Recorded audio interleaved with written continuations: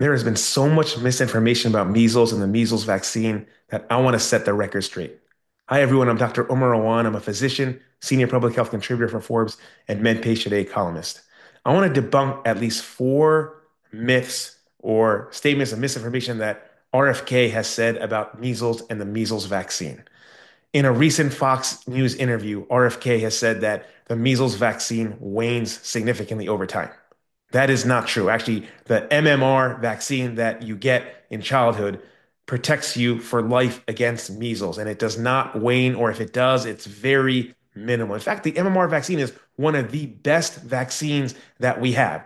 Getting one dose of the vaccine protects you by 93%. Getting two doses protects you against measles by 97%. Now, it is true that the mumps portion of the vaccine does wane over time, but not the measles. The measles is very strong and powerful, and it should protect you for a lifetime.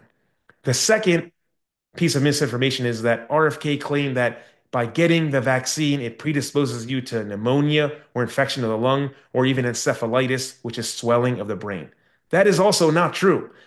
Getting the measles infection, not the vaccine, can predispose you to getting pneumonia or infection of the lung or encephalitis or swelling of the brain. These are complications of measles infection, not the vaccine. In fact, the vaccine is extremely safe. There are very minimal risk factors and adverse effects from the vaccine. So typically, side effects that you can expect are maybe a fever, maybe soreness or redness in your arm from getting the vaccine. Now, very rarely, in 1 in 2,000 or 3,000 kids can get something called a febrile seizure, where you get a fever and you can have a seizure. That's exceedingly rare. And, in 1 in 20 or 30,000 people may have low platelet counts, which are cells that are responsible to control bleeding. So then you may be predisposed to bleeding, but that's exceedingly, exceedingly rare. There are no complications associated with pneumonia or encephalitis. In another interview, RFK, the third thing I want to debunk is that he said that measles outbreaks occur all the time, and the outbreak in Texas is not unusual. That is also not true. This is very unusual. Most outbreaks that occur from measles in America, including last year, are a handful of cases, maybe 4 or 5 cases. We've already had more than 300 cases of measles in Texas, New Mexico, etc. This is very unusual. And the reason why is because there are declining vaccination rates. Herd immunity is being threatened, and less than the appropriate people are getting vaccinated. And this is why it's spreading throughout the communities. So it's directly related to low vaccination rates. And this is very unusual.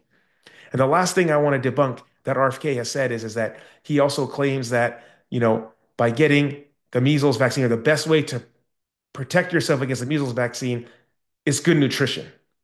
That is also not true. The best way to protect yourself against the measles illness or the measles disease is getting vaccinated. You can be in perfect health, but if you're not vaccinated, you can still get measles.